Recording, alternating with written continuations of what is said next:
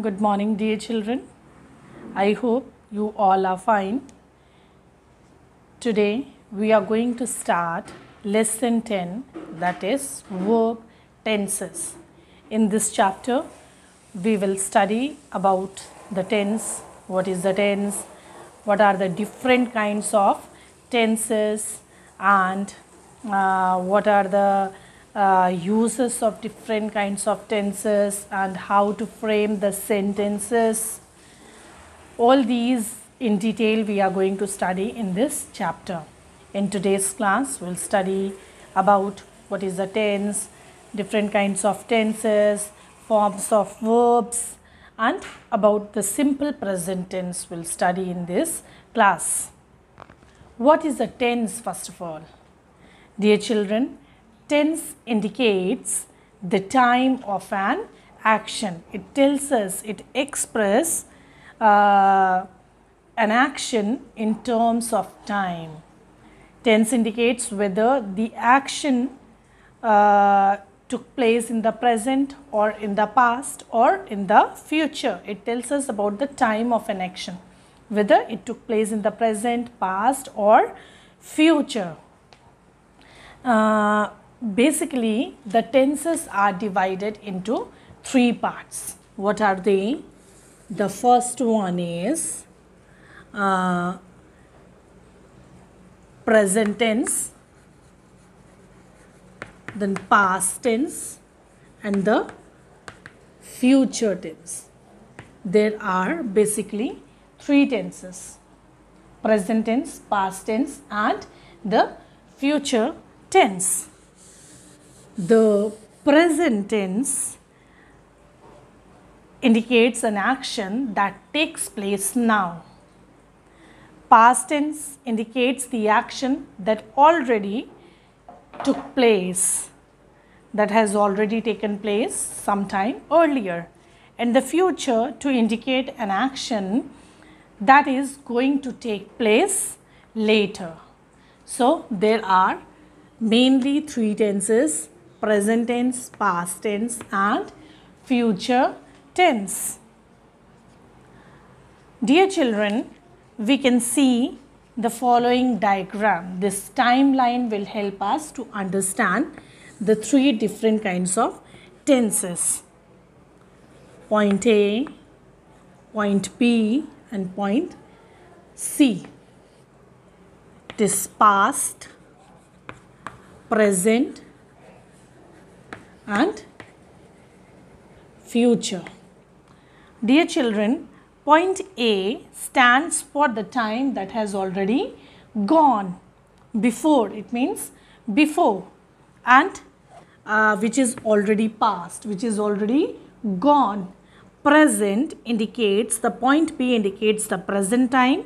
It means it talks about the present time, means now, something is happening now. Past indicates the action which took place before, and present indicates the action which takes place now, in the present time. And the point C indicates the time yet to come, the time yet to come in future. So it tells us about the action which will happen later. So basically there are three tenses: present tense, past tense, and future tense. My dear children, these three tenses are divided into four more categories. Each tense is divided into four more categories. Total there are 12 tenses. Let us see what are they.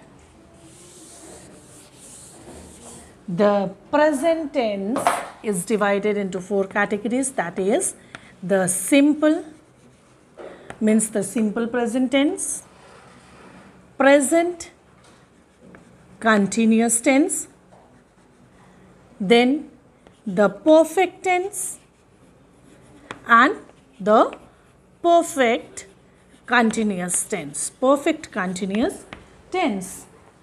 Each tense is divided into four more categories: simple present, present continuous, present perfect and present perfect continuous. The same way past tense also, simple past, past continuous tense, past perfect tense and the past perfect continuous tense. The same way future tense, it is simple future, future continuous tense, future perfect tense and the future perfect continuous tense. So dear children, we can see here there are total 12 tenses. Each tense is divided into 4 more categories. So 4 plus 4, 8 plus 4, 12. There are 12 tenses. And in this chapter we are going to study these different tenses. In this class in 6th standard, you are going to study about the simple, continuous and perfect tenses.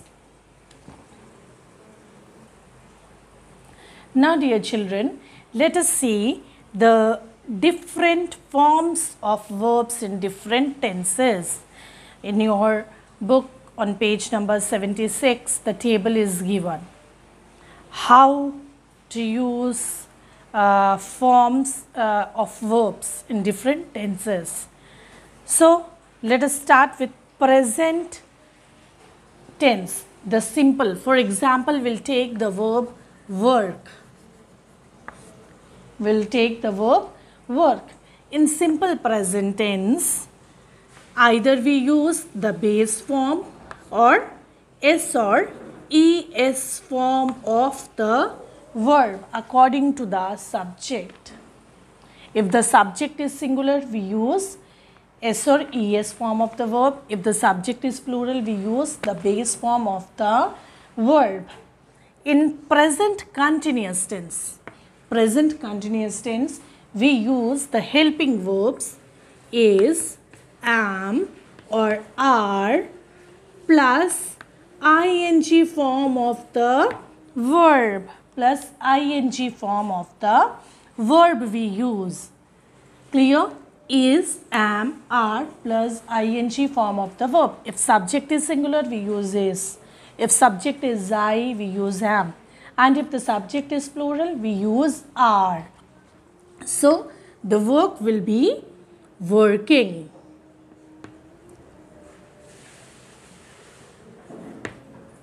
Clear? And in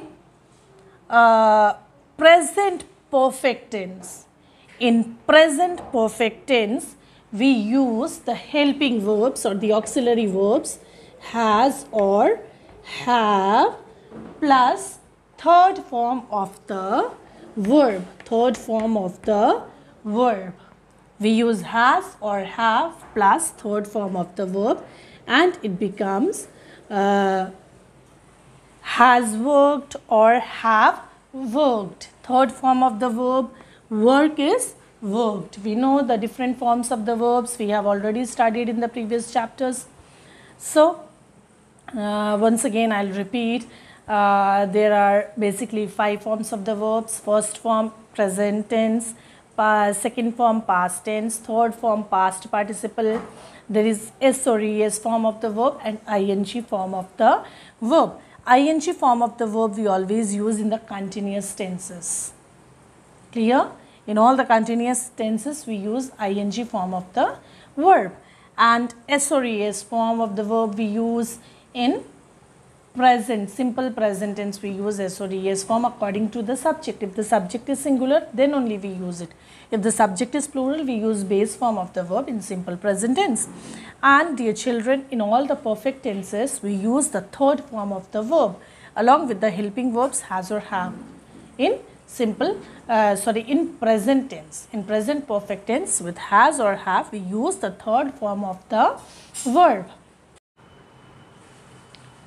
Now, let us see the verb in simple past tense, the form of verb in simple past tense.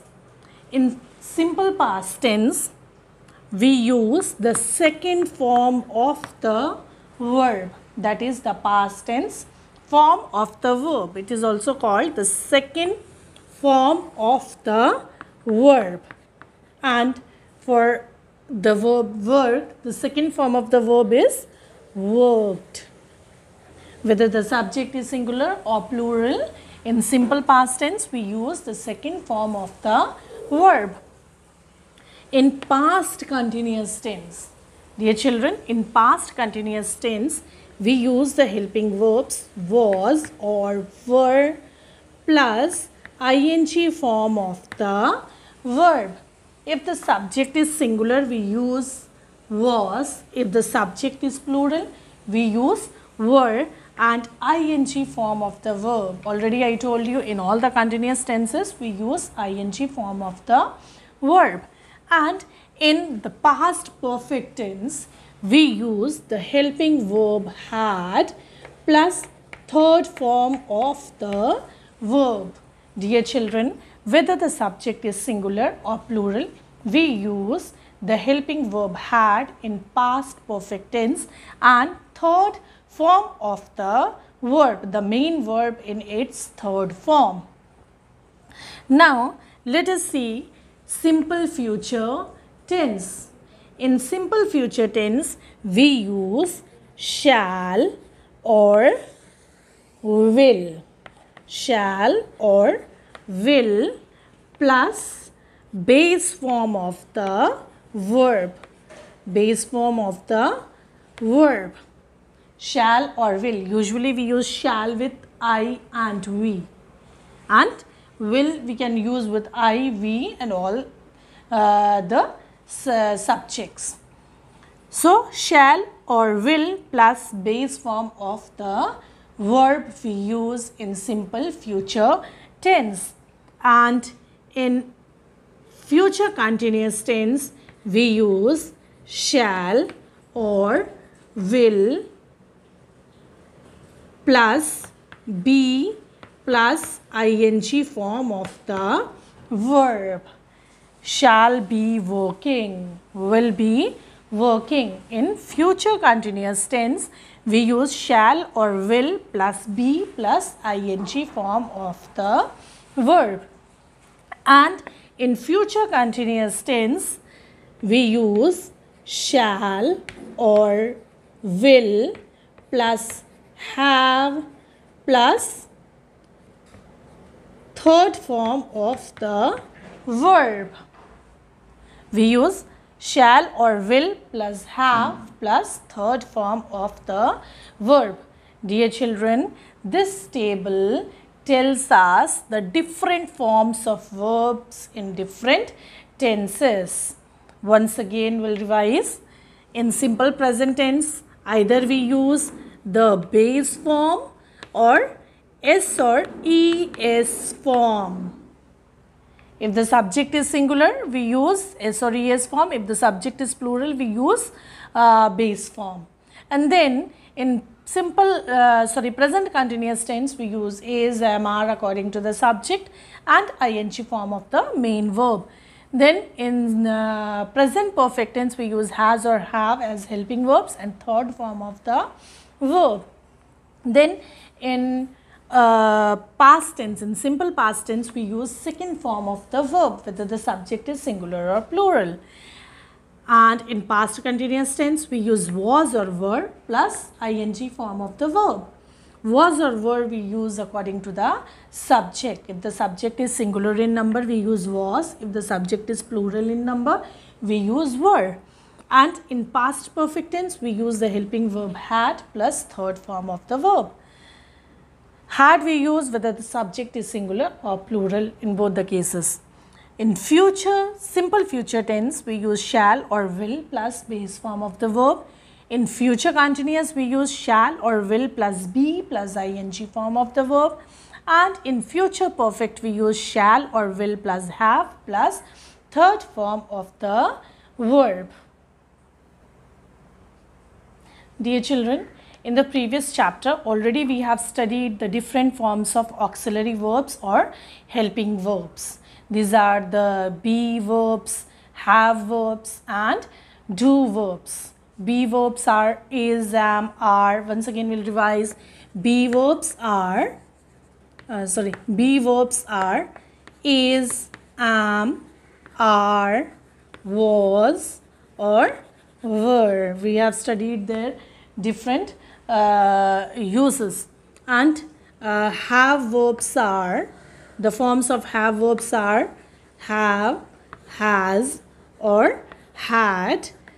And the forms of do verbs are do, does or did.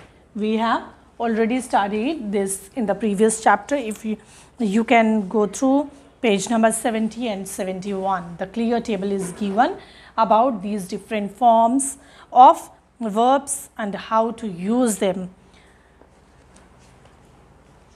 Now, dear children, we'll study simple present tense. About the simple present tense we are going to study in this chapter.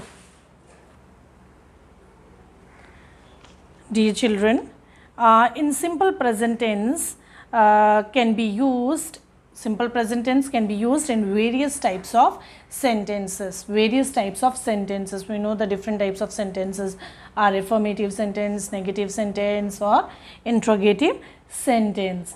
How to frame the sentences in simple present tense? What is the structure of different sentences? First of all, we'll study about affirmative sentence. Affirmative sentence. Affirmative sentences are also called the positive sentences. What is the structure? The structure is subject plus verb plus object or complement. Now, dear children, if the subject is I, we, you, they or any plural subject, if the subject is I, we, you, they or any plural subject, we use base form of the verb. For example, we take the verb watch. We use base form of the verb. If the subject is I, we, you, they or any plural subject, we use base form of the verb. Then comes the object or complement.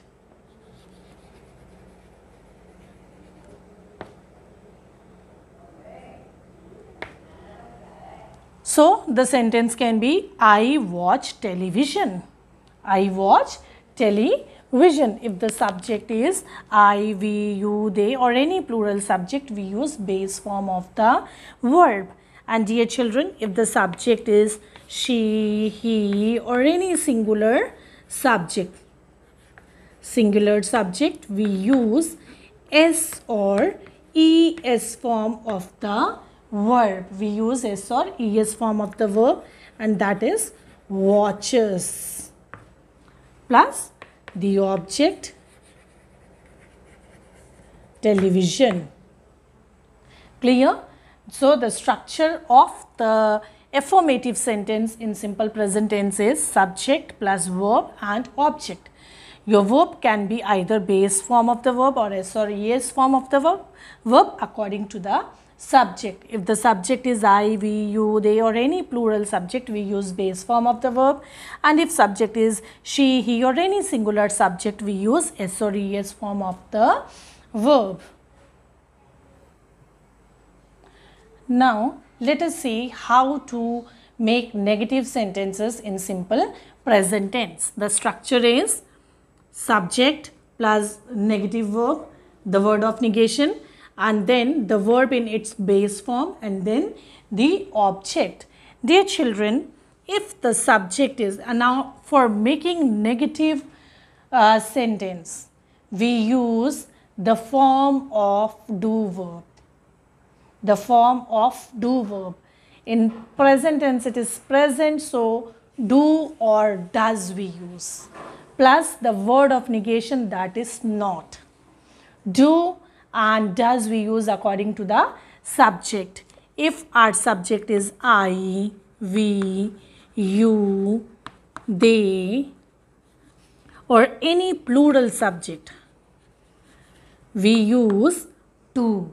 The form of do verb, that is do, plus the word of negation not, do not, plus the verb in its base form.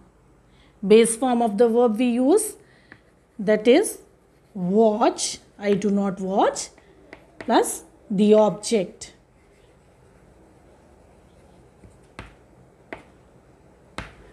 Clear?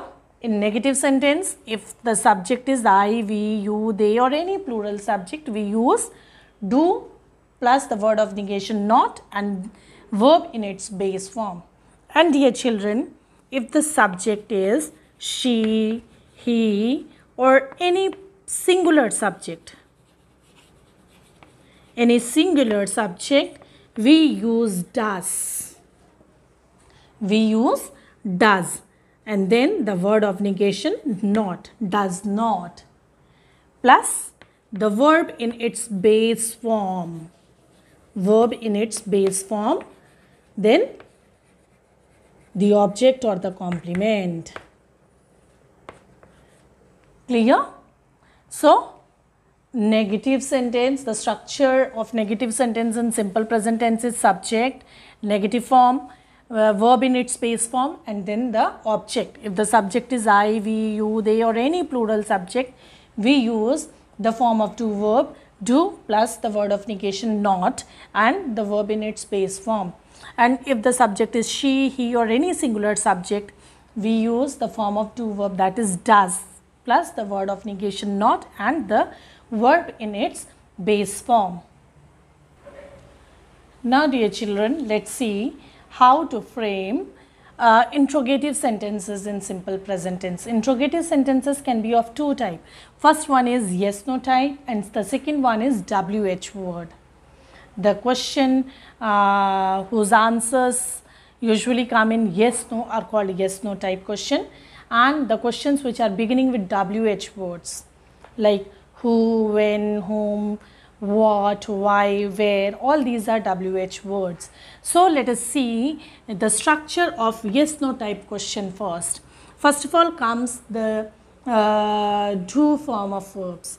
Do verbs plus the subject and the verb in its base form, and then comes the object. Dear children, here also for making question do or does we use according to the subject. If your subject is I, we, you, they, or any plural subject, we use do. The sentence begins with the helping verb. Do plus the subject plus the verb in its base form. Do I watch television? Is that clear? We begin our sentence with the helping verb. Do or does in present tense according to the subject. And dear children, if our subject is she, he, or any singular subject, we use does. Does she watch? The verb in its base form, and then comes the object. Clear? This is about interrogative sentence, the structure of interrogative sentence. Which kind of interrogative? It is yes no type question. First of all comes the form of do verb, then comes subject followed by the verb in its base form, and then comes the object. Now let us see how to frame interrogative sentence. Which kind of WH question? How to make WH question? What is the structure? For making WH question, first of all we use WH word. I already told WH words are like why, when, where, whom. All these are WH words. WH word plus do or does. The helping verb do or does according to the subject. and then the verb in its base form, and then comes the object. Let us see the example. Why, WH word why, do, the subject can be I, we, you, they, or any plural subject. And then we use the verb in its base form, and then comes the object. Why do I watch television? And as it is interrogative sentence, we put question mark at the end. And let us see another example. Why, if the subject is he, she, or any plural singular subject, we use does, and the verb in its base form plus the object, and at last the question mark. Why does he watch television? Why does he watch television? So this is the structure of different kinds of sentences, how to frame affirmative, negative and interrogative sentences in simple present tense we have learned. So I think this much is enough for today's class. And dear children, it is very important. If we know the perfect English, if we want to speak correctly, we should learn tenses in a proper way. We should learn the different forms of verbs.